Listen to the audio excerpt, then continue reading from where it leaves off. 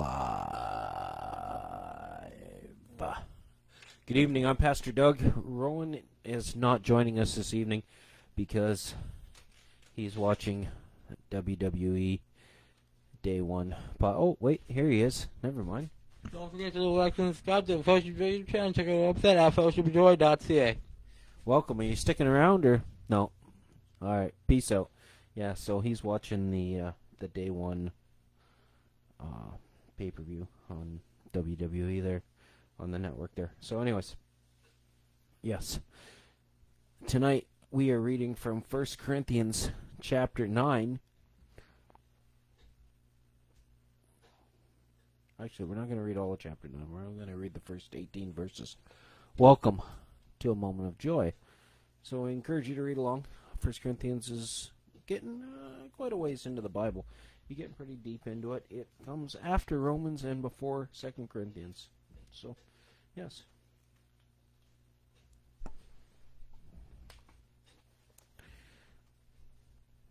Am I not free?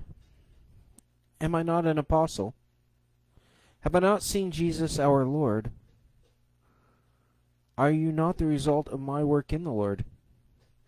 Even though I may not have been an apostle to others, surely I am to you, for you are the seal of my apostleship in the Lord. This is my defense to those who sit in judgment of me. Don't we have the right to food and drink? Don't we have the right to take a believing wife along with us, as do the other apostles and the Lord's brothers and Cephas? Or is it only I and Barnabas who lack the right to not work for a living? Who lack the right to not work for a living, yes. Who serves as a soldier at our own expense? Who plants a vineyard and does not eat its grapes? Who tends a flock and does not drink its milk? Do I say this merely on human authority? Doesn't the law say the same? For it's written in the law of Moses, do not muzzle an ox while it's treading the grain. Is it about oxen that God is concerned? Surely he says this for us, doesn't he? Yes, it was written for us, because whoever plows and threshes should be able to do so in the hope of sharing in the harvest. If we have sown spiritual seeds among you, is it too much for that we reap material harvest from you? If others have this right of support from you, shouldn't we have it all the more? But we did not use this right. On the contrary, we put up with anything rather than hinder the gospel of Christ. Don't you know that those who serve in the temple get their food from the temple, and that those who serve at the altar share in what is offered on the altar? In the same way, the Lord has commanded that those who preach the gospel should receive their living from the gospel. But I've not used any of these rights. I'm not writing this in the hope that you should do such a thing for me, for I would rather die than allow anyone to deprive me of this boast. For when I preach the gospel, I cannot boast, since I am compelled to preach. Woe to me if I do not preach the gospel. If I preach voluntarily, I have a reward. If not voluntary, I am simply discharging the trust committed to me. What then is my reward? Just this, that in the preaching the gospel, I may offer it free of charge,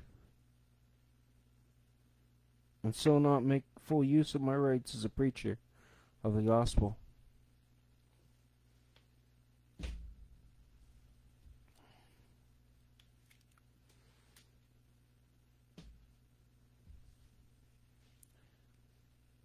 This is a very special passage to me. This is something that I work through regularly. For those of you who don't regularly attend Fellowship of Joy, who aren't on our board, you may not know this, but you know, I don't take a salary.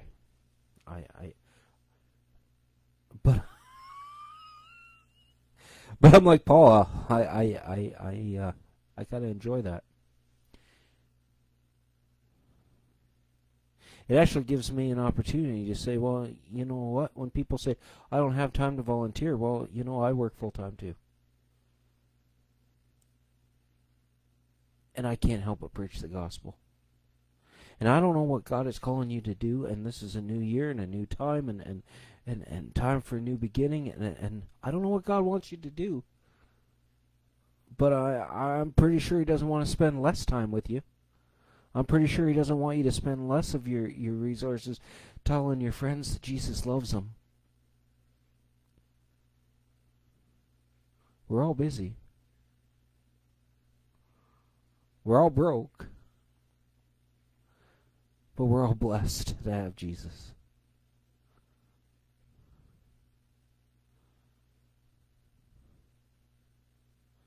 And I'm excited to serve Jesus this year. We'll see you tomorrow morning at 10 a.m. for Fellowship of Joy.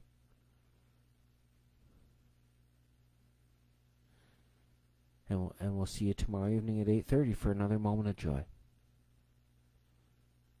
All right. Let's pray. Dear Lord Jesus, we thank you for all that you give us. We thank you that you allow us to serve you. And we thank you for opportunities to do it voluntarily. And we thank you that you call us. And we praise you, Lord. We thank you for your Holy Spirit, and we look forward to seeing your Spirit move in this year and in this community. And we praise you, Lord. We thank you for the power of the gospel. We thank you that you died for all people, and all people can be saved if they believe in you and are born again. And we praise you, Lord. We praise you, Lord Jesus, as we pray in Lord Jesus Christ's name. Amen. All right. Happy New Year. God bless you. We'll see you tomorrow. Bye-bye.